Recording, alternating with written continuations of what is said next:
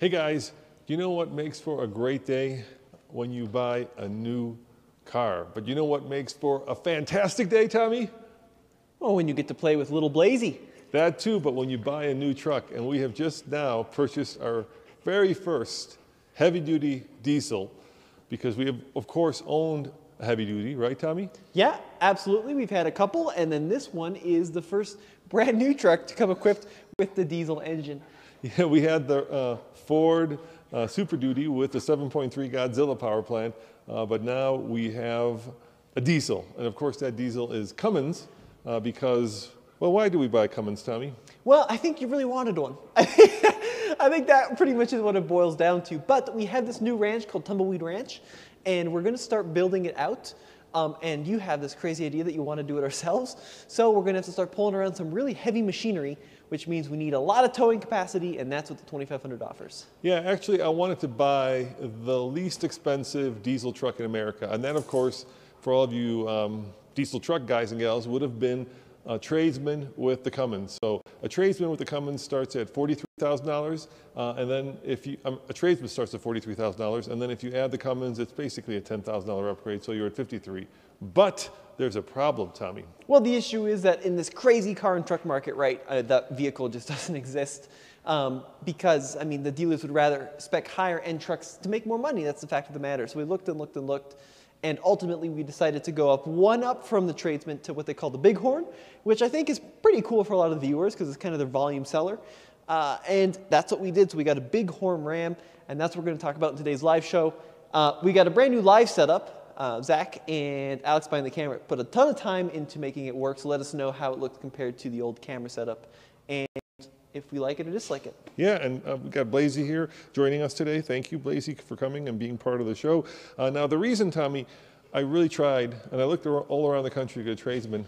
I think Blazy having him here is not a great idea. Maybe you take him off set, and I'll tell him why we couldn't get the tradesman with the diesel. First of all, they're all white, and as much as white is the work truck color, it's very boring on video. So that was a very important issue. We wanted to have a truck that popped, not that silver pops, but we'll get to that in a second. And then we wanted to have a truck we could also take off-road. And the problem with the tradesman is you can basically get them in two configurations. You can get the long bed, which is great, but with the crew cab, it ends up being like the biggest truck in the world. Very hard truck to take off-road, even though it has 4x4. Or you can get the long bed with the two-door, which isn't practical. So you also lose, with the four-door, with the long bed, you also lose towing capacity. So this truck, as configured, tows about 20,000 pounds, which is a boatload.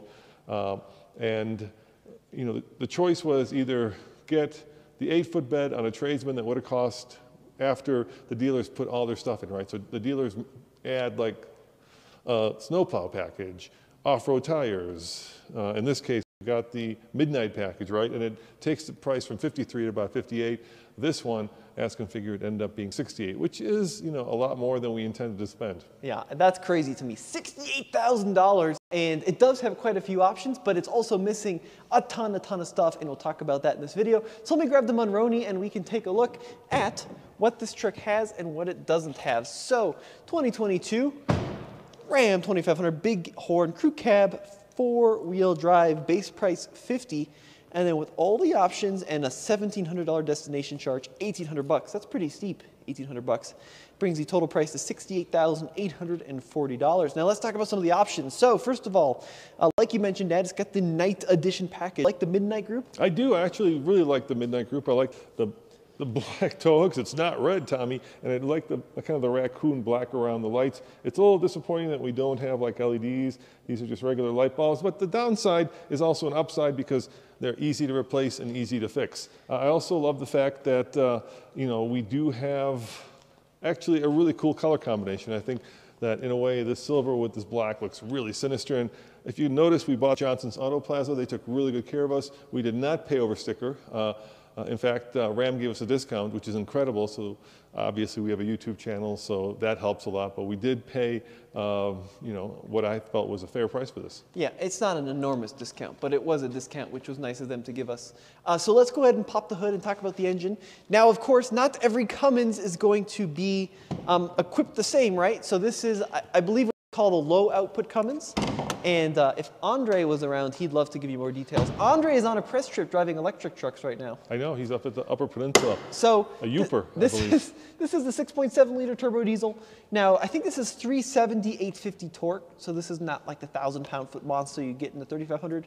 And it doesn't have the Aisin transmission either. So this is the 6-speed automatic. And I'm curious to see how that's going to perform in the long run, because your plan is to basically tow across country everywhere with this truck. We're going to tow the bejesus out of this truck, Tommy. And in terms of kind of where this falls in the lineup of Ram, you start at the Tradesman, then you go to the Bighorn, then you go to the Laramie, and then you go to the Laramie Limited or the Limited. So, you know, it's kind of the mid-grade truck. When we had our Ford Super Duty, we had the XLT, which was also kind of in the middle. And I really like that. I like being in the middle. I think that's a good place to be. And I don't think it's called the low output. I just think it's a Cummins, and there's a high output. I don't think Cummins is like, hey, you got the low output. Well, it's not the marketing term probably, but let's be honest. You've got two different outputs, low and high. It's not like this is medium high. Well, maybe you got standard and high. Well, standard's another way to put it. But anyway, I think, you know, with this truck, and I think it's rated about 20,000 pounds, you can actually get into CDL territory because it's combined weight when you're towing, and I think it's over 26,001 pounds where you get into CDL. So potentially, if we load this thing up fully, Andre is going to be able to finally use his CDL. Now, you did get the heavy-duty snowplow group that you didn't want. That was $245. Well, I was worried that was going to make the ride miserable, but now we've got this idea of actually hooking up a plow to it. So if you're a plow company, boss, I can't wink. Can you wink better?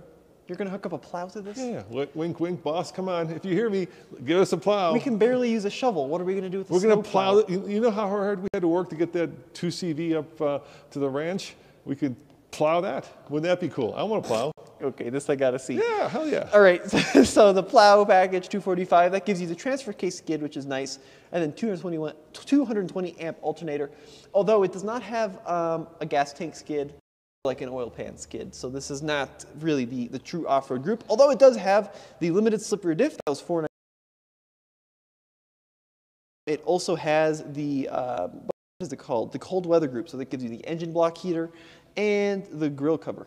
Well, like I say, we didn't inspect this truck ourselves. We bought it off the lot, and there aren't a lot of trucks on the lot. That's why there isn't, you know, a ton of choice in the options that we purchased. But I'm happy with the ones that we did get. And I got to say, Tommy, I think at some point once we get, so the plan is not only to do a lot of towing videos, but to actually compare it to a full-size truck. So we also have a Ram 1500 now at the offices that Ram lent us. And the most common questions that we get from you guys is this: at what point do I need to go from a full-size truck to a heavy-duty truck, or if you're old school, a half-ton to a three-quarter ton, right? And that's what we're going to try to figure out. So we've got this incredible trailer, the Black Series, which isn't extremely heavy, but it's got punches a hole. The Empire State Building, it's got a really huge frontal end, and we towed with it from California all the way to Colorado with the Tundra. So we want to compare how that tows compared to this truck, which should be able to like tow like it's nothing. The Tundra did work hard. So some other stuff we had. This has the Firestone Transforce AT.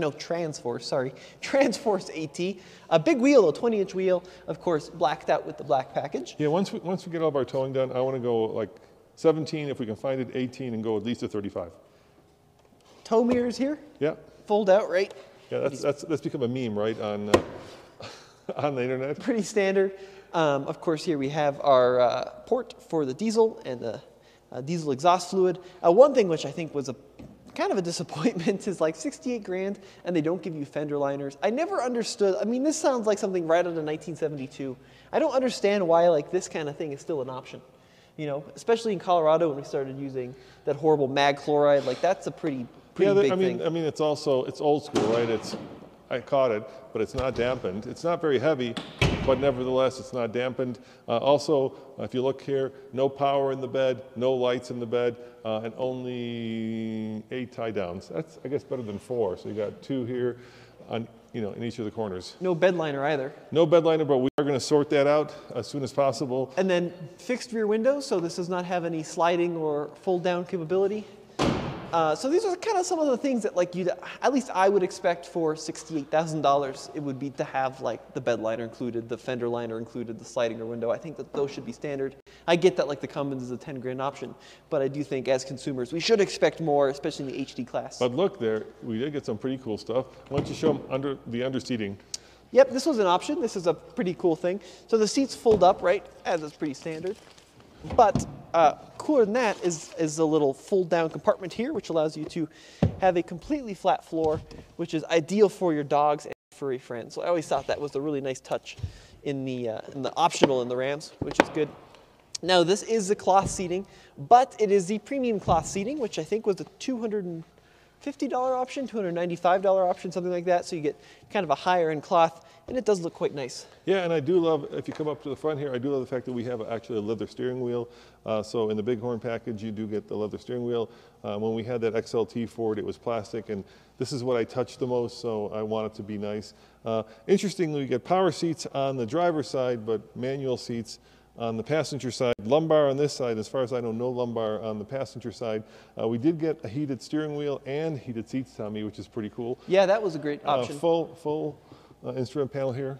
Yep, so it's got the big 7-inch cluster there, which I think was a nice thing to have included on the truck, and it does have the leather wrap steering wheel, which is a good thing. So this is kind of an interesting equipped truck, so I'll hop over on the other side, Alex, if you want to stay over there. And Tommy, do you want to peel off the screen protector, which is a very satisfying thing to do indeed. Yes.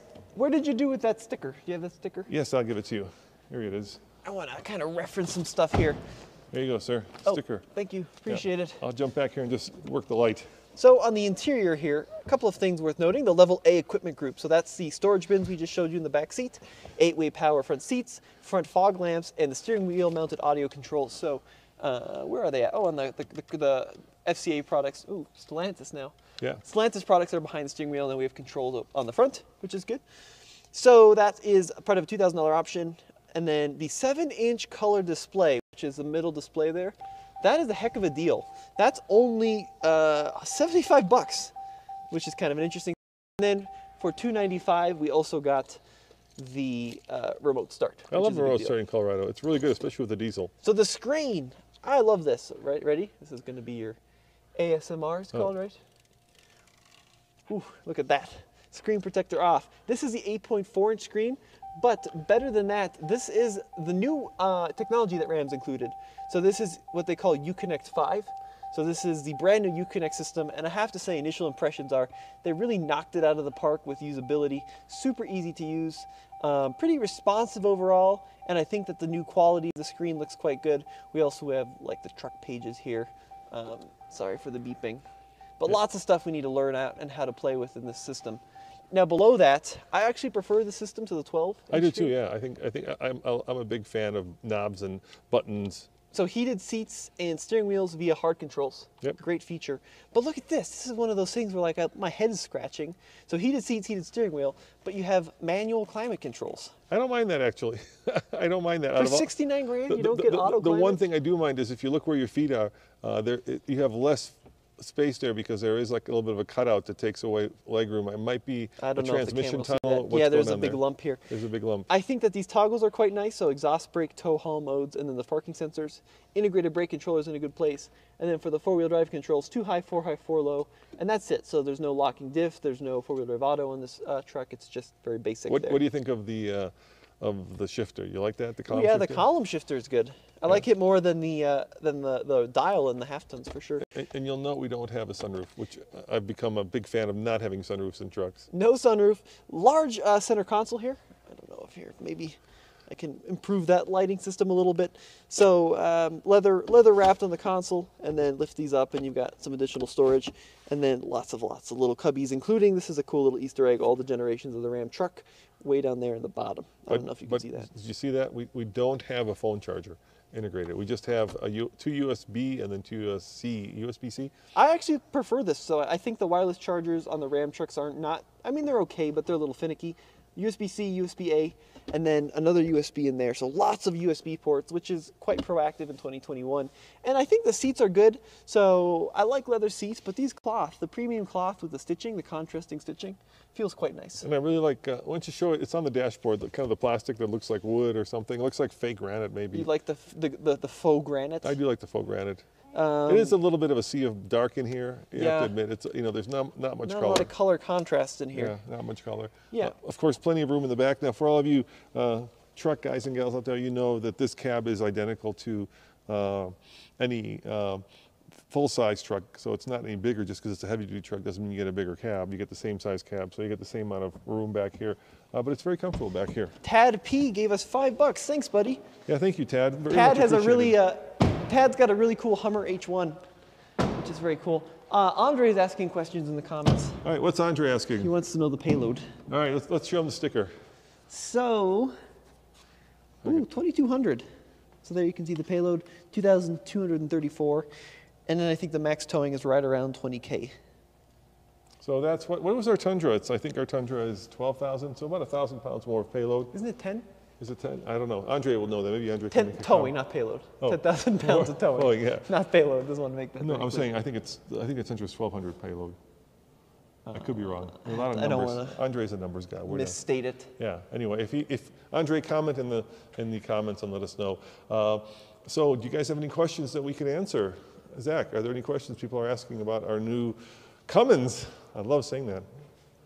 Well, one of the chief questions I've seen in the comments is why trade in the Jeep for this? Because we needed the money. Simple, straightforward answer. And for folks asking what it replaced, that's what it replaced. Yeah, the Grand Cherokee. So we had the Grand Cherokee WK2 for a couple of months, and then they introduced the WL, of course, which is the new Grand Cherokee. But we still wanted to try the old one. Look, the original plan for the Jeep was to, sorry Jim, was to grab the old one, and then when the new 4xe came along, we were going to trade it in on that. Yeah. But plans changed. We bought a ranch. We needed a truck, so that's why we end up going with the truck and spending more money. But we needed the money. Here's the thing. Yeah. I know you're justifying this purchase because we needed it for the ranch. Yeah. This is not a ranch truck. It's $68,000. A ranch truck is that $4,000 F-250 out there with an 8-foot bed, right? I mean, this is a nice truck. It's a beautiful truck. But you want to get that unpainted bed all scratched up. Well, that's why we're going to bind it. But my point is, like, from the ranchers I've talked to, they're very focused on value per money. Hold on, guys. Now, how many of you guys are out there watching Yellowstone? Now, oh, you're going to do your LA actor. Oh, look at, what is Chris Hemsworth has a Ram 2500. Kevin Costner. Oh, Kevin Costner. Is not driving Kevin Costner knows, and he knows ranches. If there's one guy that does the ranch ranches. owner is not driving some beat up 20, maybe the ranch hands are, but we're not driving that truck. We're driving, and the other problem with like having an old truck, which we've had plenty of, by the way, is that nobody cares about testing the payload or the towing on a 20-year-old truck because it's been long established. I agree. I think from a testing standpoint, this makes sense. But from like we need a truck for the ranch. We have a lot of trucks outside, if you haven't noticed. They're all lined up there. I really wanted to get a tradesman. I thought we could do like almost a swap on a tradesman, but I'm once again unobtainium today. Tommy is right. Look at that. Oh. There you go. Anything is a ranch truck if you throw a cowboy hat on it. There you go. Exactly right. Yep. All right, any other questions that we can answer? So Zach? some folks are saying, dang inflation, this big horn is $68K. I agree. But how much can these trucks get spec'd up to? I know. You get a limited in a 3500 dually. I mean, that's just $60,000 is so much money.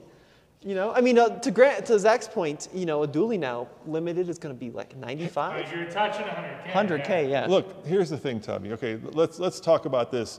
I know we're kind of like all swooning at the price of this thing, but let's be real. So you want numbers? Guess how much used vehicles went up year over year from this time last year? 42%, guys. 42% for used vehicles. So it's not like, I can go out and spend, $5K, or we can go out and spend $5K on some ratty ranch truck that you envision. You could go do it, but it's probably going to break down on you right away. You're going to have to take it to Toby, and you're going to put another 5K into it. You'd be surprised. The GMT 400 Chevys, that one we had, that thing was a monster. That thing would go for another 200K. Hey, I'm not the one who pumped all this money into the economy and started printing money. So all right. it is what it is. Inflation is through the roof. I'm just very psyched to have a diesel truck. And I think we've never owned a diesel truck. It's a huge hole in our resume. We've been doing this for 12 years and never owned a diesel. We've owned heavy duty trucks. We've owned Fords. And by the way, if you're wondering why because we could have bought a Ford Super Duty, right? Right. We could have gotten a Silverado Duramax, right? Mm-hmm. So if you're wondering why we didn't, stay tuned.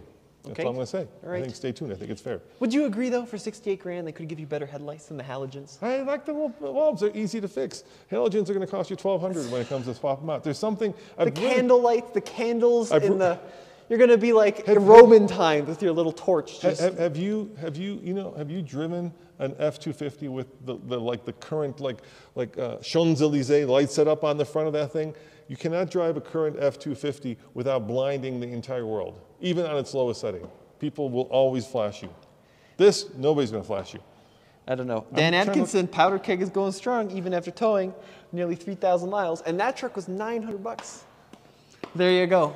All I'm saying is for ranch work, this is a little glitzy. All right, any other questions that don't have to do with me and Tommy bickering about? Not really, actually. About what we have going on here. All right, so here's my plan for this, and let me know if you guys want to do this. I really want to make this. Here we go. Does it have blind spot monitoring for towing? I don't know. Does it? No, it does not. How do you know? Because it doesn't have blind spot monitoring for not towing. Oh, well, there you go. There you go. But maybe it uses the sensors, the parking sensors. No. No? No, because those are, on the blind spot trucks, they have a big module in the rear light. Yeah. Does it have adaptive cruise control? I don't think so. No, it does not. No. Nope. No. What other questions? Um, Does it have a Cummins? Yes.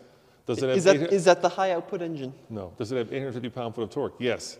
Those are the questions that I'm really excited about. Anyway, I want to tow a lot with this vehicle. We want to take it across country because, look, this is where this thing shines. It's got a 31-gallon tank, which is, pretty big, not huge, but pretty big. Okay. But 31 gallons of diesel. The truck says it's got a range of 500 miles. I mean, it's going to go further than your bladder will, and certainly further than my bladder will.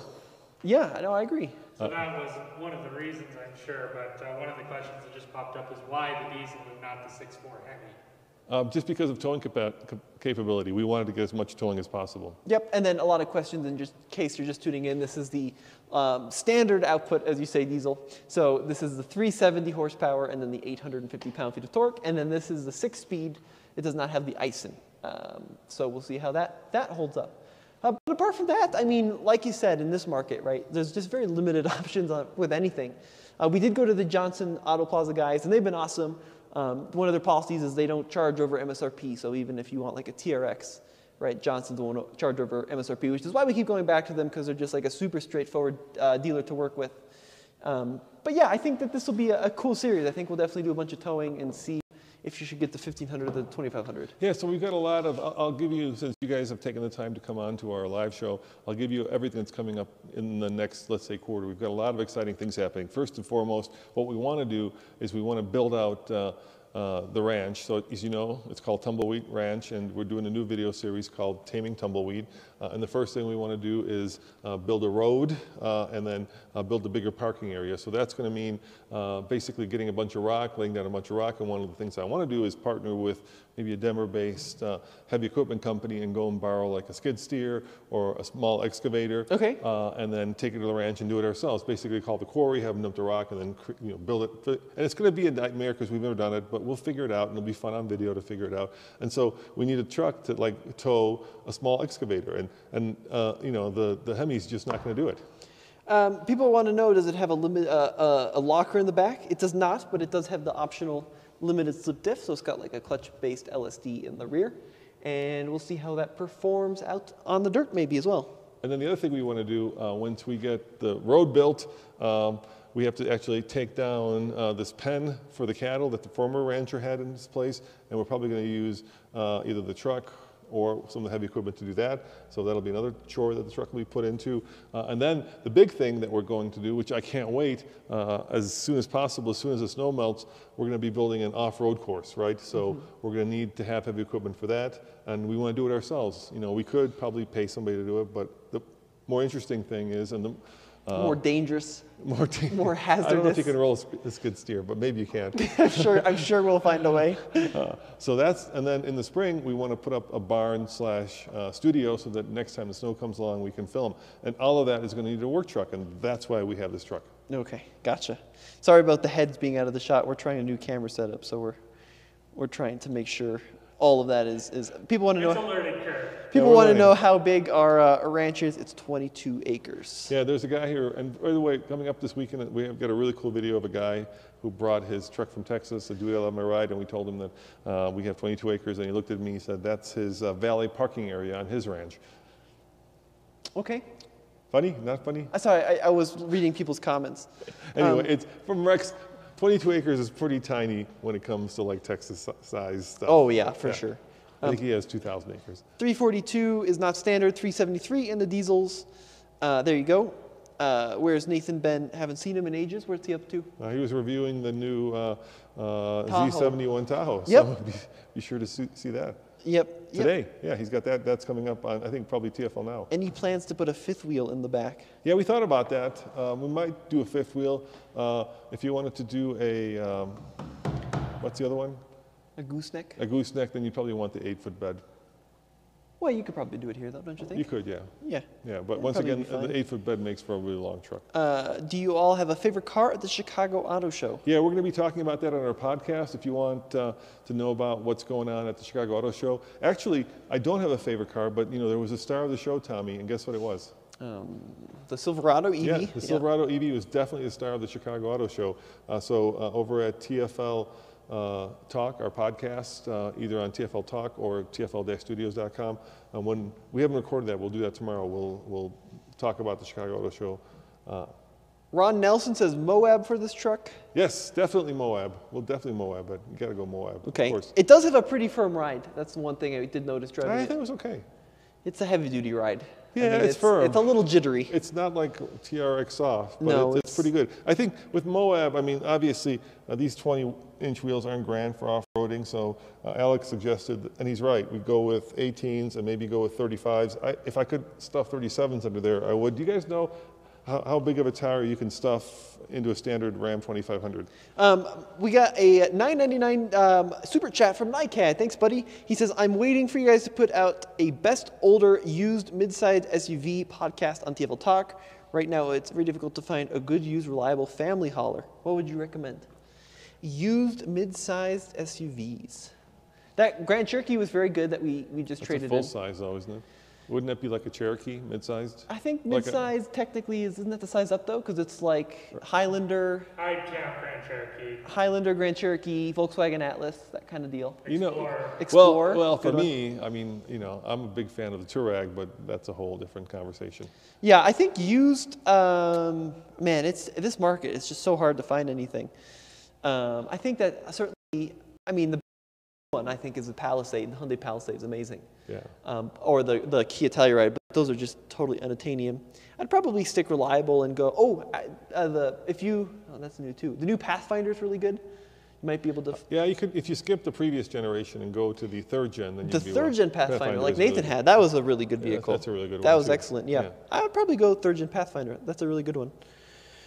You will need a front leveling kit for 35s. Oh, interesting. Is what Oh, DJ that's easy. Underwood said. Yeah, thank you, DJ. That's easy. And then leveling kits are easy. Yeah. Don is a very knowledgeable guy. He actually did a video with us on a Power Wagon. He said, stick with 35s. The frame barely fits a deflated 35. Okay, there you go. That's what I wanted to know. Thank you. What's the color called, Ron? I think this is called Billet, right? We wanted kind of they have like a bunch of cool reds and that. Don't they have a blue? Yeah, they have a Patriot blue. They were. And they have a crimson red, and none of those were available. So we had the choice of 3 colors: white, this silver, or that. What's that? Granite. Granite. Yeah, and that one is just really, like completely fades into oblivion. Right, and we're doing video. We want. Yeah, billet silver. You're right. Clear coat exterior paint. It was a $200 option. Mm-hmm. That's right. How about Honda Pilot? Very good. Very good vehicle, especially the first gen. I really like the Pilot. Everyone's saying life gets harder when you go to 37s. Yeah, and that probably takes down your towing too. Well, but this is the thing I'm kind of conflicted about, right? Like 35s would look probably pretty cool, but isn't this a vehicle that's built for towing? I said after we do all that. But we're going to be doing it. So it's not like we're done and then we're like, guys, all right. we made the mistake with the Ford F-250, right, with Godzilla, where we immediately took it up with the King suspension and with the bigger wheels and tires, and it really did kill its usefulness. It made a great off-road, but it killed it as a towing vehicle, right? You're already rolling bigger tires, and we put the camper on it. So I want, you know, the problem when you start customizing these is, while it makes for interesting video, it also makes it untestable, because now all of a sudden you're not testing the truck that comes from the factory, but the truck that you built, and no one really cares about the truck that you built because it's your own truck. Some people are talking about the AEV Prospector Kit. Yeah, that's one of the things I thought about. I would love to turn this into a prospector. If AEV, if you're out there watching this, talk to us. We actually reached out to them last year and we said we wanted to do a prospector, but they were at that point not interested. I think the problem, quite honestly, is, first of all, prospectors are expensive, right? Mm-hmm. Like that's a very expensive, I'm talking tens of thousands. But the bigger problem right now is it's just, they're so busy, everybody wants it, that they don't need for us to do a video. They will sell every prospector they can build. Yes. Yeah, you're exactly right. But if you're interested, let's work with us. All right, Tommy, shall we before we wrap this up, should we talk about the videos that we got coming up this week? Sure. All right, why don't you talk about your EV video, which is pretty exciting.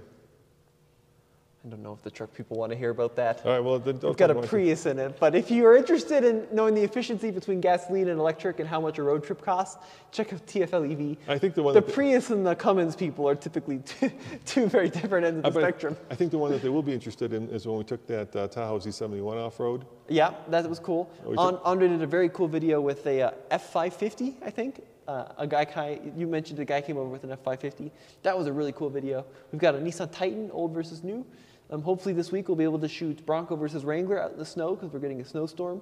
So yeah, lots of good stuff. Andre's doing something really cool. He's Upper, is that what it is? Upper Peninsula? Yeah, and there's a company now that's working on doing electric axle conversions for full-size and HD trucks. So he's up there working with that. Sliding around on ice with electric trucks. Which sounds pretty cool because it's like, I think he's driving a 3500 Ram with electric axles in it.